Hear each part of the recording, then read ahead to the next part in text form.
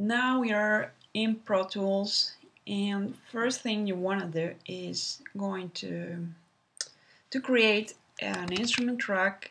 So in this case a mono, because your Sub 37 is a mono instrument. So create.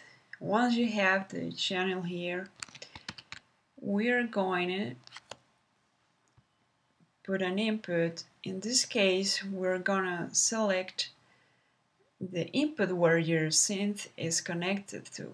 In this case, is the input analog 3, because if you remember, I connected to my interface by channel 3.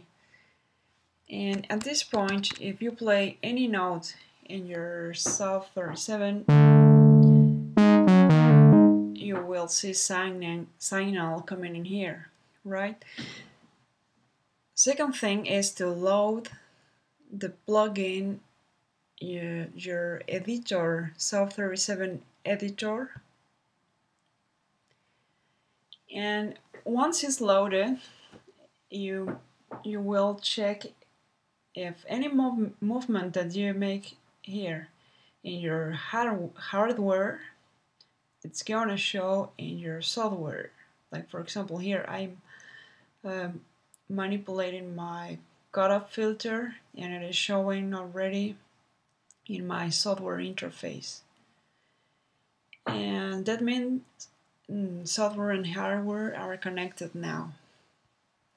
Second thing you need to do is to create a MIDI track. So MIDI track, you want it in text, and create.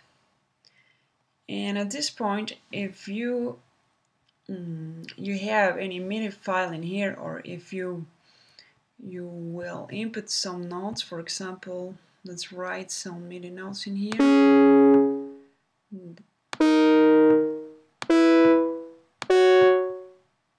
Your synth is going to play then those notes. And now later, if you want to write any parameter, you want to automate any parameter of this one, you will do it as like you do with any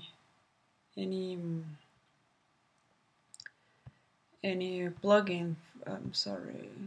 Is this, for example, I will automate my cutoff filter in this case. So I will look for it. Where are you? Cutoff filter. Here it is. Filter cutoff. Okay, and then you go here to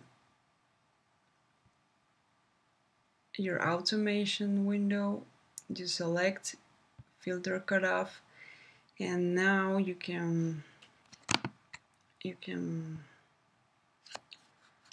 write whoop. This is this is not beautiful stuff, but it's just for explaining you how it works.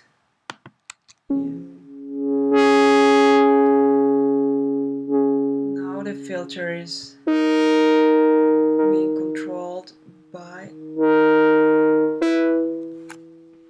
the plugin, and it's moving by itself.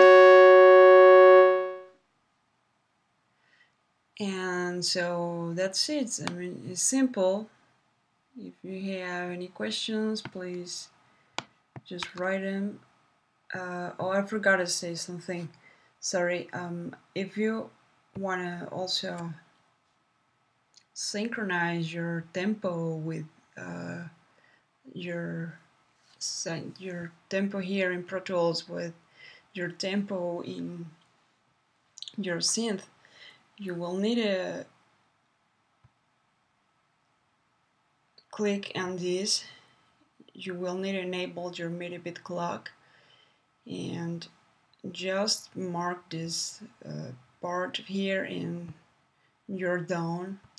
And if you want to input notes from your synth to here, you will need to also enable all these parameters in your MIDI Pro Tools setup. And I think it's pretty I mean, it's simple. And well, thank you, and let me know if you have questions, and goodbye.